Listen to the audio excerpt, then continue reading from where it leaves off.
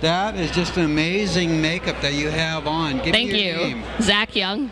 And how long did you take to make your costume? Months. Months. Yeah. And, did you do all the work yourself? Yeah, this suit used to be plain white, and I had to dye it purple and get t-shirts and stuff to look exactly like the Joker, dye my hair. Wow, did you put on your own makeup? No, someone helped me, because it's kind of hard to look and do it at the same time. And how old are you? I'm 13. You're 13, and why did you choose the Joker as your character? Because he's awesome, and I love him. Well, that's great. Is this your first Comic-Con? Yep. Well, great. Well, thank you very much for coming. Thanks. And that costume looks great. Thanks.